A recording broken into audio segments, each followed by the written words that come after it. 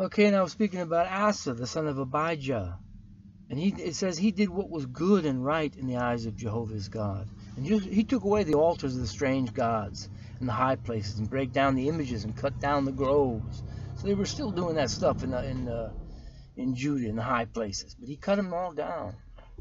And he commanded Judah to seek Jehovah their God of their fathers, and to do the law and the commandment. And he took away out of all the cities of Judah the high places and the images. And the kingdom was quiet before him. See, he got peace and quiet. And he built the fenced cities of Judah, for the land had rest and had no more war in those years, because Jehovah had given him rest. See, this is the key to your peace.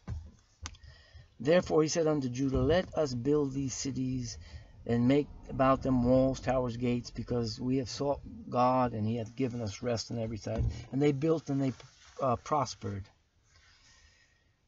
And what happened was Zara, the Ethiopian, came against Jerusalem with a host of 1,000, in other words, 1,000,000, and 300 chariots, and came to Mareshah.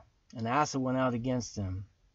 And he set the battle in array in the valley of Zephathah and Mareshah. And Asa cried unto Jehovah his God, and said, Lord, it is nothing with thee to help, whether with many or with those that have no power. Help us, O Lord of God, for we rest on thee. He was outnumbered terribly.